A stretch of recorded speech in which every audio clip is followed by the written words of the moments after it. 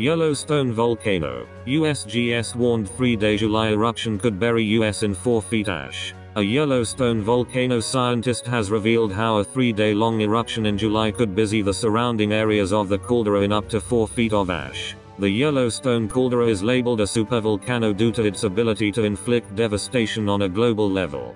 Pinned between the states of Wyoming, Montana and Idaho, the volcano is constantly monitored by the USGS, United States Geological Survey, for signs that a super eruption is on its way. An eruption of this kind has not occurred for more than 630,000 years, yet scientists are still concerned over the effects it could have on the Earth.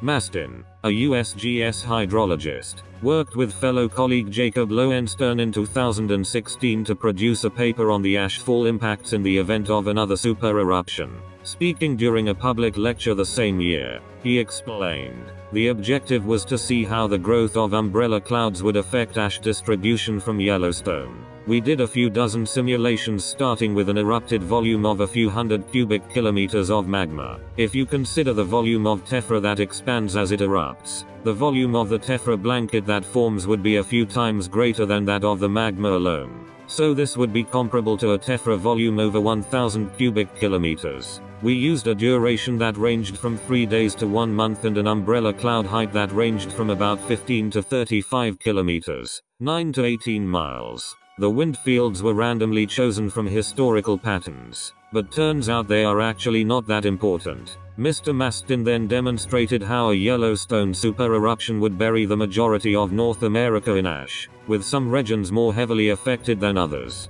He detailed how the duration of the eruption, or the time of year, seemed to make little change on its consequences. He added, so in these simulations you can see that over a 3-day period, this umbrella cloud covers most of the North American continent.